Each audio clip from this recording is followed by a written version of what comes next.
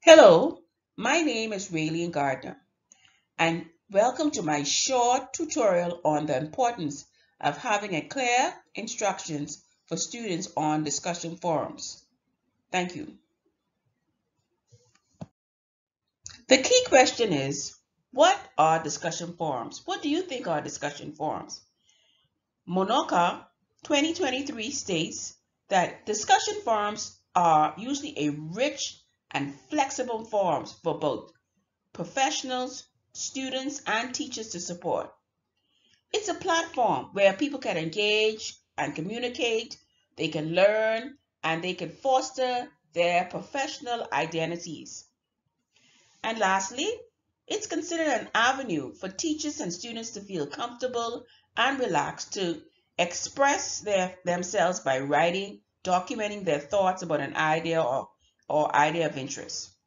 So one may ask the question, why do you think it's important for me to have clear instructions when on discussion forums? These are the questions the students might be asking, and I'm just posing this to you as teachers. What it does to the students, it provides them clear direction on what they need to do, how they need to do it, and the timeline.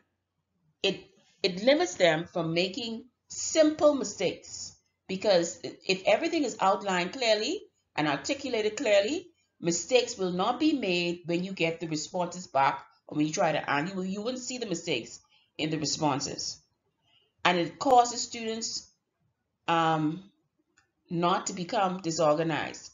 When students don't have clear instructions, their minds and the way they write and what they say is very disorganized. So it's important to have an organized structure when you're trying to give clear instructions for discussion forums.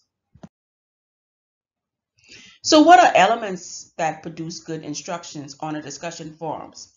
According to Gillian 2023, they are concise and substantiated instructions, instructions that are clear, concise, and to the point, and it clearly dictates what is required of the student. You need to have good technology tools. There are many technology tools, but there are certain key technology tools that are adequate and should be supported for discussion forums, and we'll get into that a little later. It conveys meaningful information to the students, and they are provided with adequate parameters: when to start, when to finish, how many words should be stated, the length of how it should be structured in terms of APA style, the rubrics, all those parameters, and how many times should you respond back to your peers, what type of forum it is for, all that information. And lastly, it's parameters for engaging and collaboration. Now we know that discussion forums, that it is a platform for engaging, collaboration, communication. But the thing is, you can collaborate and communicate with people all over the world at one time. So it's parameters made for engaging and collaboration. Student awareness and learning outcomes can be received at the end of it. Thank you. What are concise and substantial instructions? So what do you think it is? When you look at a discussion forum and the requirements, it should be step by step from A, B, C, and D. These are the things that need to be done. These are how it should be done. The rubrics gives clear description on how your answer will be evaluated. The grade, the percentage that we receive, that's aligned with the criteria, and whether it can range from excellent to unsatisfactory. It states who the audience is. Who the audience is, whether it's a teacher, whether it's a student, who your audience you're catering to, who and how you're going to respond to them.